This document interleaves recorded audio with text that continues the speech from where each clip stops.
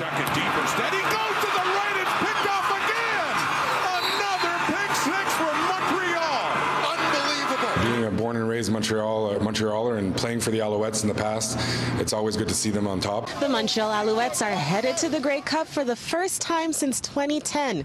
They beat the Toronto Argonauts over the weekend to win the Eastern Final, and now they'll face the Winnipeg Blue Bombers on Sunday. With the defense the Alouettes are playing currently the last couple of weeks, I think it's going to be a defensive battle on their end. Winnipeg may have their hands full, but Coach Collinson has his reasons for staying impartial. This is the very Concordia Stingers field where not one, but two of the proud Coach Collinson's own used to practice before their days in the CFL. Kristian Matte's been there for a long time. I think he's the longest tenured player currently with them.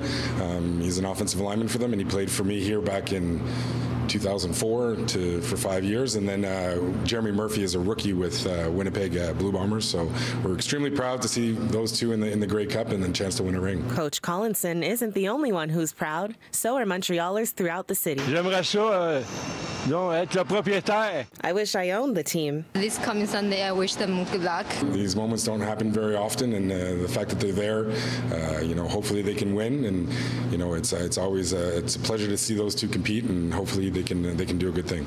In Montreal, Anastasia Dextrene, City News.